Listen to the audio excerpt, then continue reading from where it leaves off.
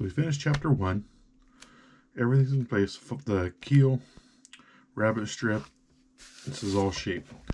Next we go on to chapter 2, which we start framing the bulkheads. 13 bulkheads.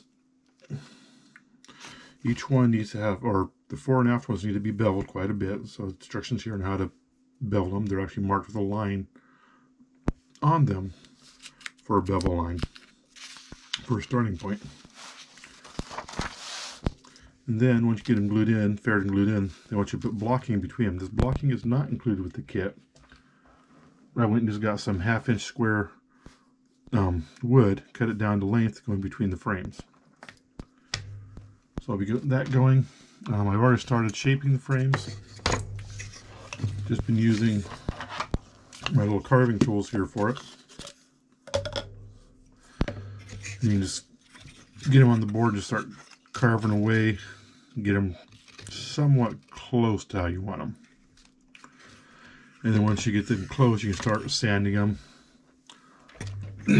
Lay a board across, make sure it flows nicely. So I have some work to do here, so it doesn't flow as nicely as it should there. Once you get that done, you can all faired out, you can put the blocking in, and then you get this one deck in that goes right here. So I'll go ahead and continue on sanding and fairing, get the frames in place, and be back. Here we're back where we have all my frames in place. I put some blocks in here to, now it slipped, I need to shave those down. Blocks in place here to shore them up. These ones out here just so I get stiffness on the edge. Don't have to be straight or anything like that. It's crooked. Don't even need to be on every one, just to strengthen them up. And I started fairing down the hole. For that, I am just using what I find best is just a long dowel, the slit in it, to put the sandpaper in and wrap it around. And that gives you a nice long, so you just go right along the frame, sand it down. You do that to both sides. Start on this side. But I decided that since these things are so fragile, I've already broken one off and glued it back on, that I'm going to go jump to one chapter, to chapter 3, and start working on the sills, the gunport sills and lintels, which will strengthen up most of this through here. But as you're fairing it through, you're going to take one piece of wood and you're going to go through and you're going to see how it lays. Looking at it from the top, see if it's hitting every frame. So far I'm looking pretty good, but I see I'm missing the second frame in. But that's expected because I can see I need these two frames to be sanded down more. Otherwise, it's looking pretty good. I mean, to me, kits have a reputation for being perfect, really nice fits. If Tamiya made wood kits, this would be a Tamiya kit at this point in time. The way everything's fitting. Frames fit beautifully. They're fairing nicely. They're all level. Every frame came down right where it should on this rabbit line. This one looks a little bit short, but it's actually not. But it's looking really good. I'm really pleased with that. Stem fit on absolutely beautiful on this front curve. No sanding at all to make that thing fit tight in onto the rabbit strip. So I'm going to go ahead and I want to see about putting these frames in. The gunport sills and lintels on this side. To do that, time to break out the templates. Glue them together for one, tape them together for one half, tape them together for the top, tape them together for the other half. So we have starboard side, overhead view of the deck, separate, and port side. I'll get those taped together, and I'll see about starting on these things, the lintels and the sills. Wood's here, it's 3/16 by 1/4, and I'll fit on each, cut to fit each one of these.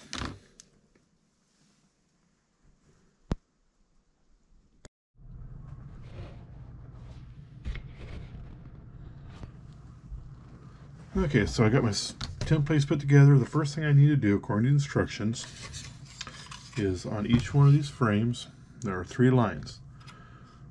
Top of the whales, top of the sills, bottom of the lintels.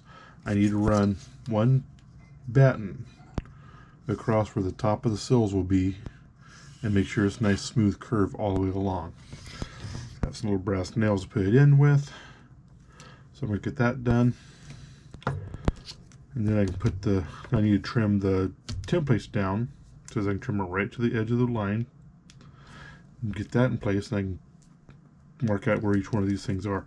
Not sure I need to actually tape that in place. Once I have this line in place, I think I can put each sill in place. And then it's just worrying about where the top of the sill or where the bottom of the lintel is. So I'm going to go ahead and get this batten in place so I can find where all these things are.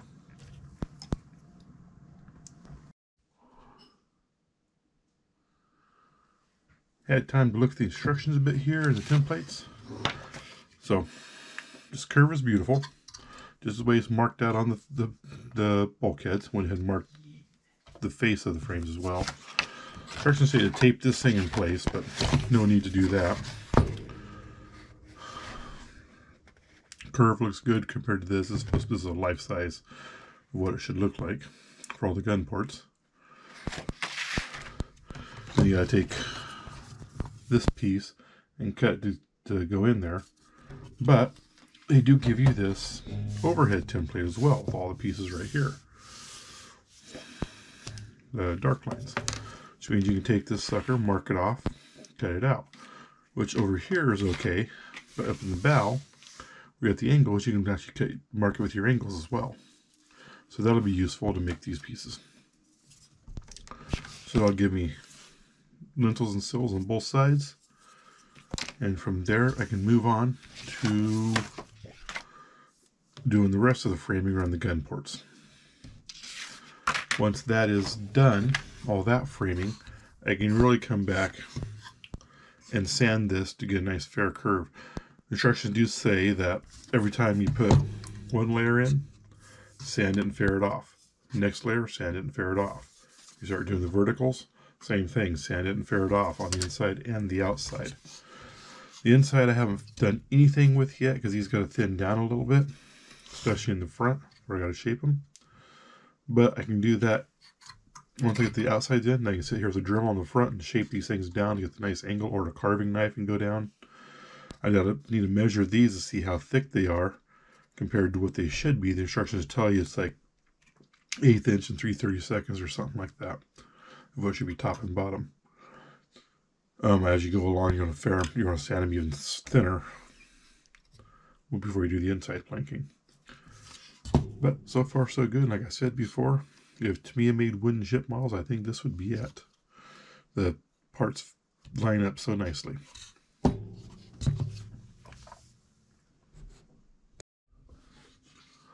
Making progress. I've got the sills for the gun ports on the port side in place. The sand is pretty much flush with the frame. I need to do the lintels on this side, and I also need to do the sills and lintels on this side, and then I can finish fairing off the frame. So far it's looking pretty good. Everything's fitting real nice. Each one of these has to be individually cut, and while Shipways gives you this template for the lengths of them, ignore that and just cut them to fit based on the actual dimensions of the ship. Otherwise, you're going to end up with too short or too long, and you're either going to waste wood or you're just going to be having to keep trimming to fit. So that gives me the outside shape here. Still need to go along the inside shape it, like this one here is really wide on that edge, and this one here. But that'll all get faired out separately before doing the planking on the inside. Right now I'm more concerned about the planking on the outside and making these things here stronger. So I'm kind of working concurrently with chapter 2 and chapter 3 to get the whole faired and the lintels and the gun ports in place. I did see that I have this one a little bit high, but I think in the grand scheme of things it's not going to matter. And this one here is there just to give some shape. There's no gun port here. There's a gun port here and a gun port here, but this will end up being solid right here. So I'll get back to that. I'll get sills and lintels on both sides and sills on this side done, and be back. Well, this has been about 3 or 4 days worth of work. I have the hull faired out. I have all my gun part framings in place. The sand is smooth on the outside. Still need to do them on the inside though, but that will come after I do some of the outside planking. That way I can get in here with a Dremel and just start grinding away and get them close before we're doing the final sanding. Still need to put this deck in. There's a little deck right here. That part of it can be seen through a hatch. Got all my wood cut out for it. I'll do some adjustments, make some shorter for the center section, but I'll do that as I go along. One of the things I need to do is go through and simulate the caulking lines. It's hard to say, caulking lines. That would seal the deck. One way to do that is you can go through and just with a pencil and darken up this edge.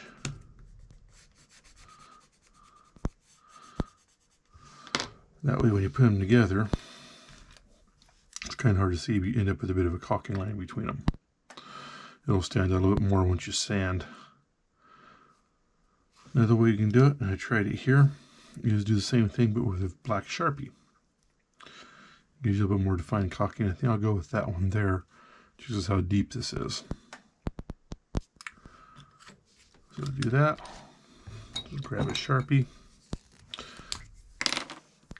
and just go up one edge, not both.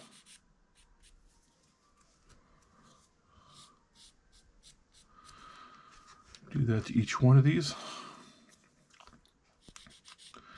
And then they can be glued down into that little hatch or deck area.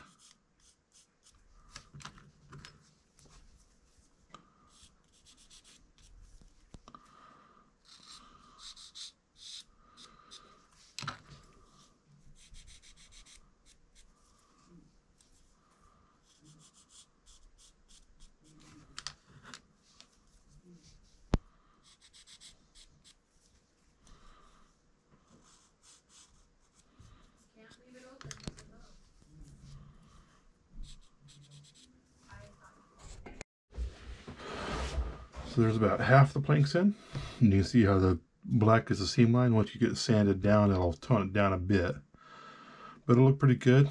It'll get sanded down. It'll get stained in there. And once that's done, I can start working on, I believe, the transom. So I'll get these done and come back when I start working on the transom. So that is the deck in place. That is the end of chapters 2 and 3. Gun ports, framing, gun ports, this deck. Next chapter, chapter 4, is working on the transom, but I'll work on that one next time. In the meantime, thank you for joining me and enjoy building your models.